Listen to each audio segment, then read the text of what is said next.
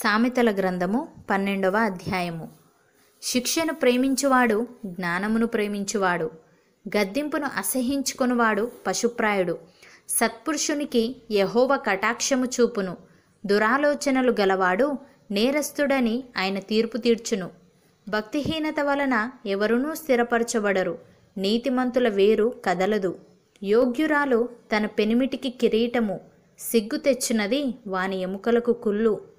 నీతిమంతుల తలంపులు న్యాయయుక్తములు, భక్తిహీనులు చెప్పు ఆలోచనలు మోసకరములు. భక్తిహీనుల మాటలు నరహత్య చేయ పొంచువారు వంటివి, యథార్థవంతుల నోరు వారిని విడిపించును. భక్తిహీనులు పాడై లేకపోవుదురు, నీతిమంతుల ఇల్లు నిలుచును. ఒక్కొక్క మనుష్యుడు తన వివేకము కొలది పొగడబడును, కుటిల చిత్తుడు తృణీకరింపబడును. ఆహారము లేకయున్నను తనను తాను పొగడుకొను వానికంటే దాసుడు గల అల్పుడు గొప్పవాడు.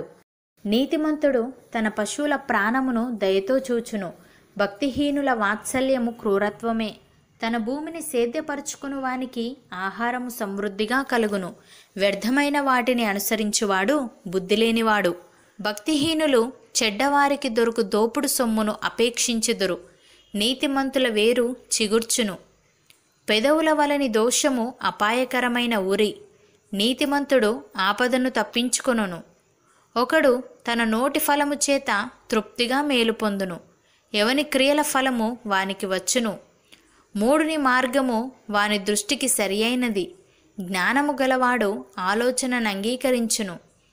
మూఢుడు కోపపడునది నిమిషములోనే బయలుపడును, వివేకి నిందను వెల్లడిపరచక యూరకుండును. సత్యవాద ప్రియుడు నీతిగల మాటలు పలుకును, కూట సాక్షి మోసపు మాటలు చెప్పును. కత్తిపోటు వంటి మాటలు పలుకువారు కలరు, జ్ఞానుల నాలుక ఆరోగ్యదాయకము. నిజమాడు పెదవులు నిత్యము స్థిరమైయుండును, అబద్ధమాడు నాలుక క్షణమాత్రమే ఉండును.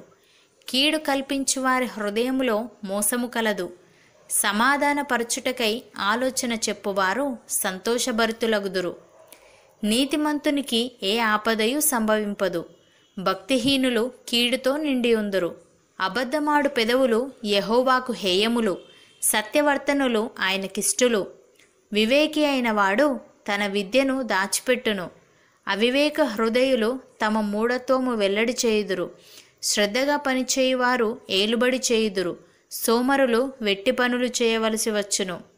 ఒకని హృదయములోని విచారము దాన్ని కృంగజేయును, దయగల మాట దాన్ని సంతోషపెట్టును.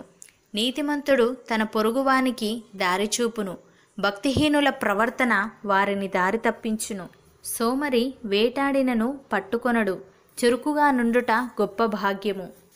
నీతి మార్గమునందు జీవము కలదు, దాని త్రోవలో మరణమే లేదు.